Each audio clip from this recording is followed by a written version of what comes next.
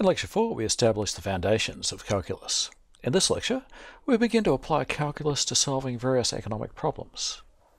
In economics, we mostly want to find the best outcome, the least cost outcome, or perhaps the profit maximizing solution to a problem. These are optimization problems. We want to determine the maximum or the minimum value of a function, and to show that it is in fact a maximum or a minimum value.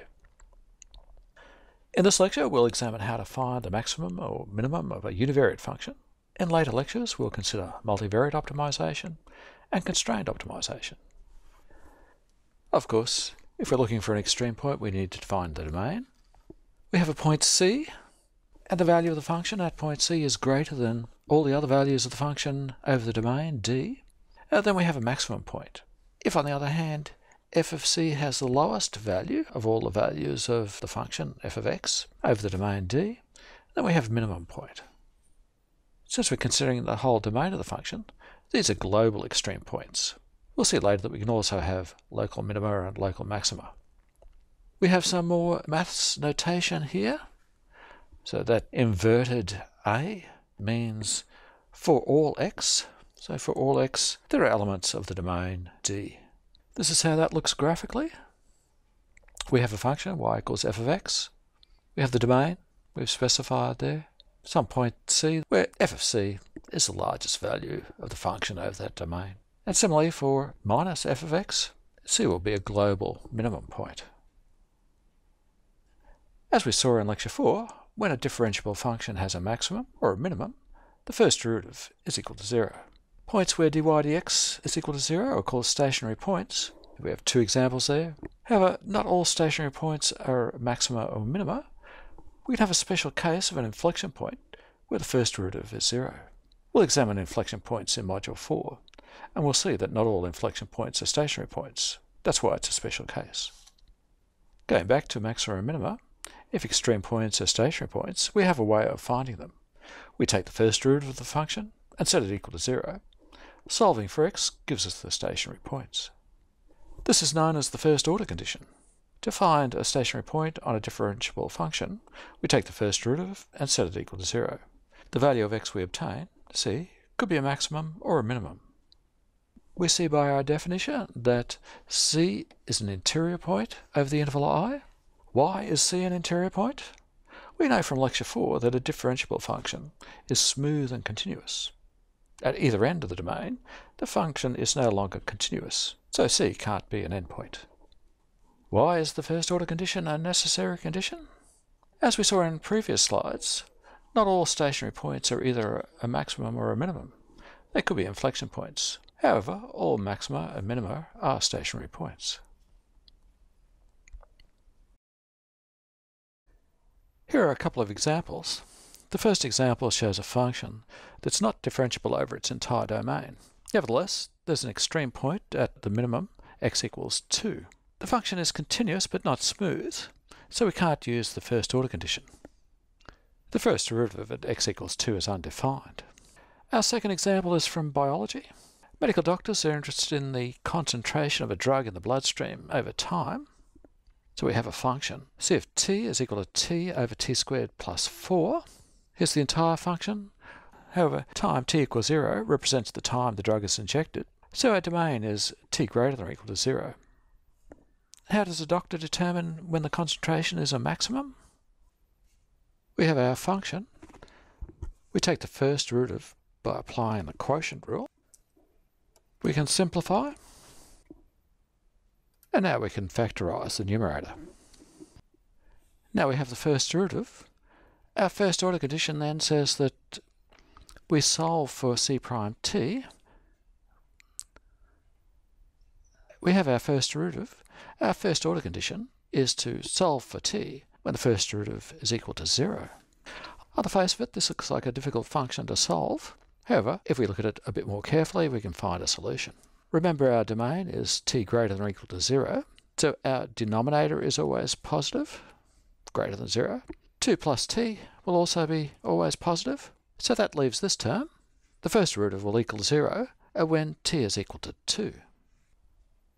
So we have our first order condition, and we know we have a stationary point at t equals 2. How can we tell if that's a maximum or a minimum if we don't look at the graph? well, that term 2 minus t also determines the sign of the first derivative. Let's construct a simple sign diagram then for our function. For t between 0 and 2, 2 minus t will be positive, so the first derivative will be positive. For t greater than 2, 2 minus t will be negative, so the first derivative will be negative. So we have our function ct increasing in the interval 0 to 2 and decreasing in the interval 2 to infinity. If 0 to infinity is the entire domain of our function, then we conclude that the function is a maximum at point t equals 2.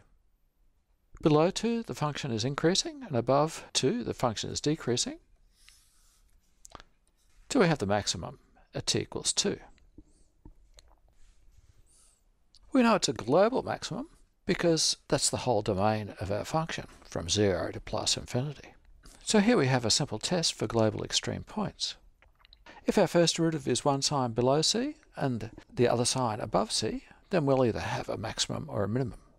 If the first derivative goes from positive to negative, as we saw there, we'll have a maximum.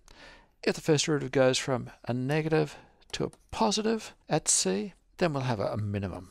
If the interval we're considering is the domain of the function, then these are global extreme points.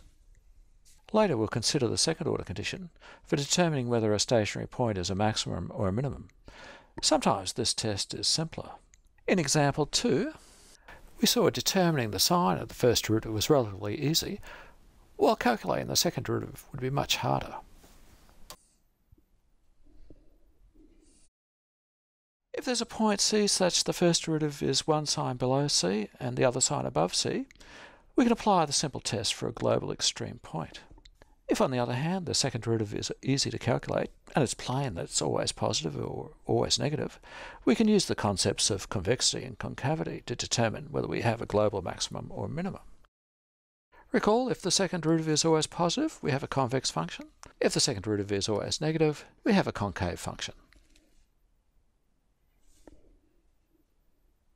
So another simple test for global extrema is if we know we have a concave function or a convex function, we know we have a global extreme point. If the function f is a concave function in the interval I and c is a stationary point for f in the interior of I, then c is a maximum point for f in I. Similarly, a convex function is a minimum. And if I is the domain of the function, then c is a global maximum or a global minimum. So far, we've just assumed that the function will have global extreme points. That's not really good enough for maths. The extreme value theorem proves that for a closed and bounded function, there will be a global maximum and global minimum. As the textbook says, the proof is fairly complicated, but the result is simple. A function is closed if it contains the endpoints a and b. It's bounded if it doesn't go off to infinity somewhere. In other words, you can draw a circle of some size around the graph of the function. If our function is closed and bounded over the interval, then we know there will be a global maximum and a global minimum. In other words, combined, these conditions are sufficient conditions for global extreme points. If a function is closed and bounded, there will be global extreme points. However, they aren't necessary conditions. There are functions that are not closed or not bounded, or both, that have global extreme points. So how do we find global extreme points? This is the general procedure in 3 steps. First, we find all the interior stationary points of the function in the interval ab.